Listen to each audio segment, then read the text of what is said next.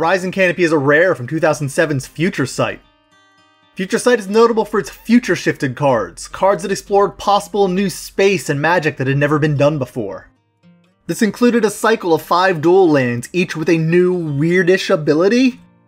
The white-green part of the cycle was Horizon Canopy, and it explored the novel technique at the time of paying the life for the mana instead of just taking damage like Brushland does.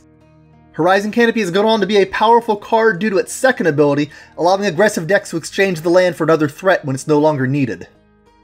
Horizon Canopy's art is interesting in that it depicts a plane that had only been previously mentioned in a novel.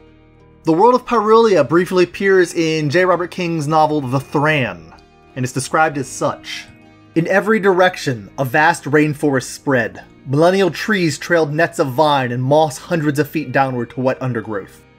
North, south, east, and west, the landscape curved up and away into walls. They, in turn, joined to form a ceiling of sky.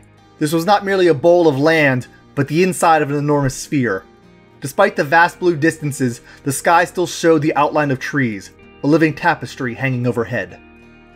It's a cool glimpse at a world only glimpsed at a couple times in Magic's history.